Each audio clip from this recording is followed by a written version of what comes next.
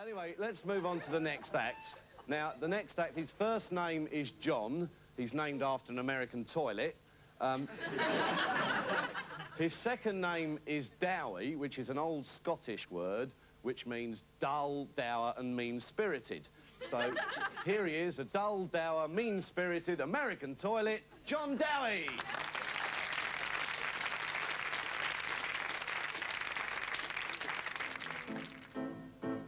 I'm here to entertain you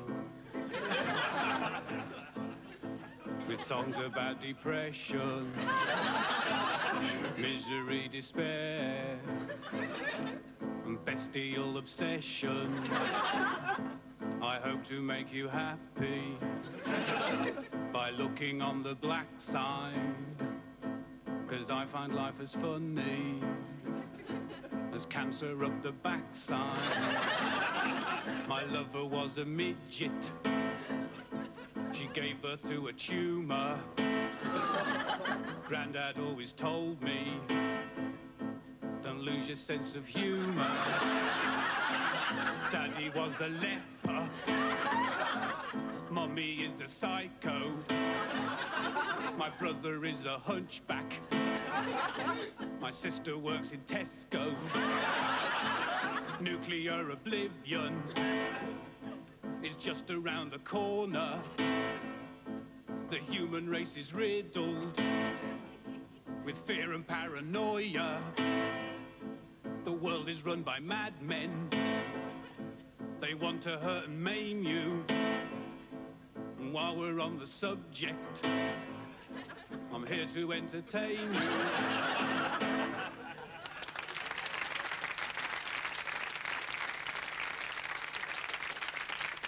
Is anybody here from Lancashire? Piss off.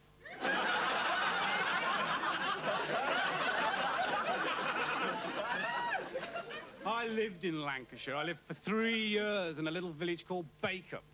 Miles from anywhere, surrounded by grass. Miles and miles of grass. What's it for? It's for the sheep. Screw the sheep. We do quite often, yeah. What else can you do in Bacup?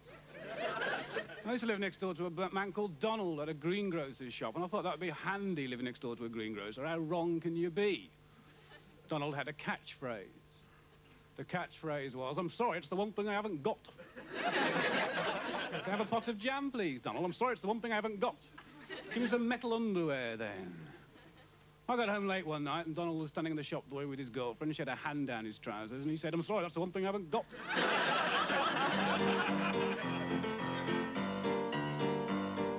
15 miles from Manchester, there stands a living hell. A poxy place called Bacup, a place that I know well. It's full of folks with throats like goats. They bleat all bleeding day. Nay.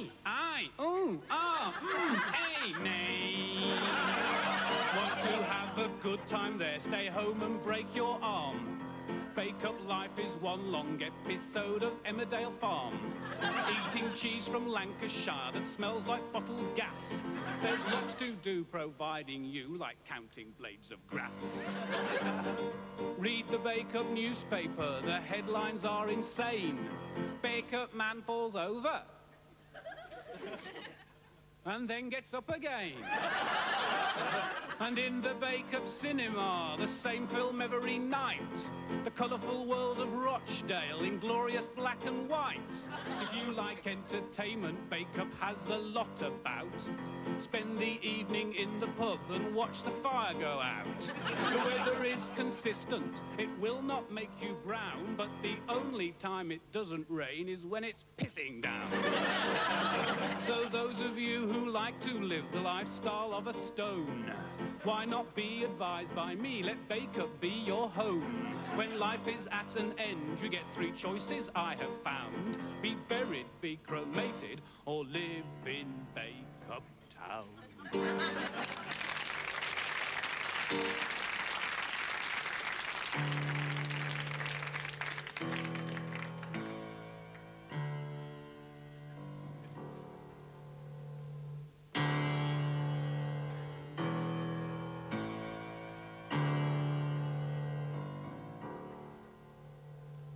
I'm lying in the ground being ate by worms.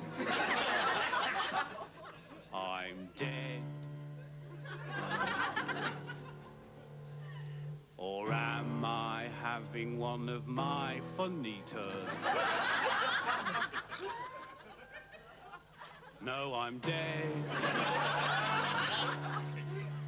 My eyes are glazed and my skin is blue. My blood's congealed, my brain is too. I look and feel like a thrown-up cup of cold stew. I'm not a living man and I come from Birmingham, I'm dead. Don't have a soul, I can't get any dole, I'm dead. My body keeps stumbling and crumbling away. Bits keep dropping off every day. It's hard to ask girls for a date when you stink of decay. I'm lying in the coffin waiting for the last trump to sound. How am I supposed to hear it when I'm 6 feet underground? There's a hole in the ground, but I don't dig it, I'm dead. Dead to the world, I'm dead from me feet to me head. I'm dead as a doornail, dead as a dodo, about as much use as a stringless yo-yo, unable to breathe, bellow or belch. Let's look on the bright side, at least I'm not Welsh, oh no. I'm only D-E-A-D, dead, dead, ever so dead, I'm D-E-A-D, dead, dead, remarkably dead, I'm D-E-A-D, I'm dead.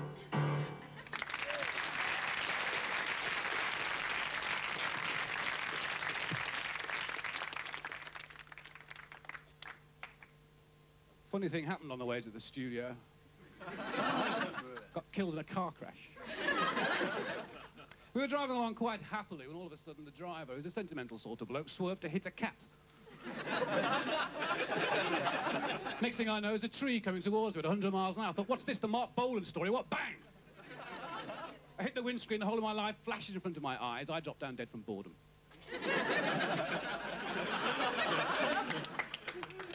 You recognise that one?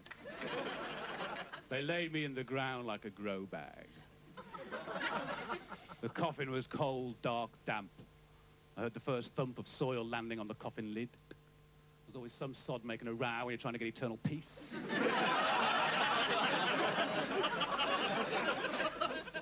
I'll tell you about the man in the grave that's next to me. Perhaps he's best described as dead boring. He scratches at his bones, he grizzles and he groans, he keeps us all awake with his snoring.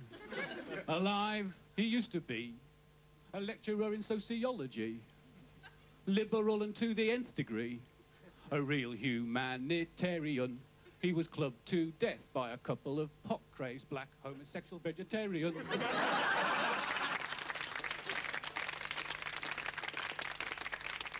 Where do you think you're going? I'm fascinated. I am fascinated by the paranormal. I can't move around in my act. You do. Even if you do wear pumps. Come to my gig in pumps. These are proper shoes, these are. They look like pumps, but they're proper shoes. Not khaki old pumps. He's got nice shoes on, he's got nice shoes on, she's got very nice shoes on, and you're wearing pumps. You're crap, you. Absolute crap. I was going to tell her. I am fascinated. This is called pro working, you see? Keep going, keep going. I am fascinated by the paranormal, the occult. Is there life after death? Is there life before life? Is anything happening Tooting Beck after 10:30 at night? Really? Interesting questions. I met this girl, she told me she's plagued by poltergeists. Whenever she has an orgasm, wardrobes go flying across the room. Really? And that night, we had sex together. Nothing moved. Just me when I had a climax, my contact lenses shot out, which is really bizarre, because I don't wear contact lenses. And she gave me this great book to read all about Uri Geller, the man who used to bend spoons and stuff, you know. I read this book, fascinating, and I sat in an armchair with a spoon, concentrating. Nothing happened. I thought, sod it, threw the spoon away, couldn't straighten up. Last night, I had 15 pints of Guinness, followed by a chicken vindaloo. And And this morning had the most amazing out-of-the-body experience that you've ever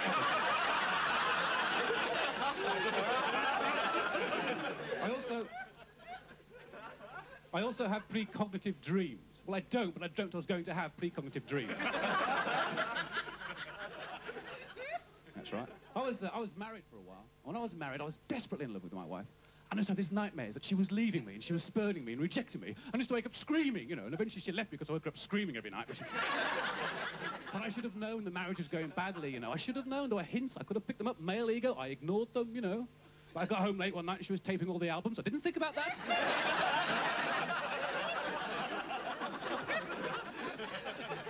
I like to think of myself as a humanist. My problem is I can't stand people, you know. They do these horrible things that really wind me up, like say, you must come round to our place for a meal. I don't want to. I don't like food. Food's boring. Food takes up valuable space, which I need for drink. And when you go around to someone's house for a meal, you spend the whole evening talking about food. As soon as you get through the door, gosh, that smells nice. Crap. Always say that. Never ever say, what are you boiling up, some old soiled nappies or something? It's disgusting. That's the moussaka. When you eat the stuff, this is really delicious. You must give me the recipe for this. This is super. This is really delicious. If it was dog shit, you'd do the same thing. This dog shit's terrific. Was it an Alsatian or Cocker Spaniel? And a nice glass of horse piss to wash it down. And the thing that really annoys me about people is they will insist on wearing Sony Walkmans. They always sit next to me on the bus with their Sony Walkmans on, and they got that noise going on all the time. You know, and they always forget they're wearing them. All of a sudden they go, heard it through the grapevine. And those things used to really wind me up until I realised what they've got playing in their headphones. And what they've got playing in their headphones is left, right, left.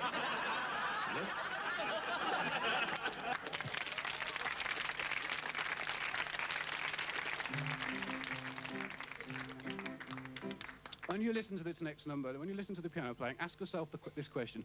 Did the Chevaliers do this? Ken and Brenda had the best of it.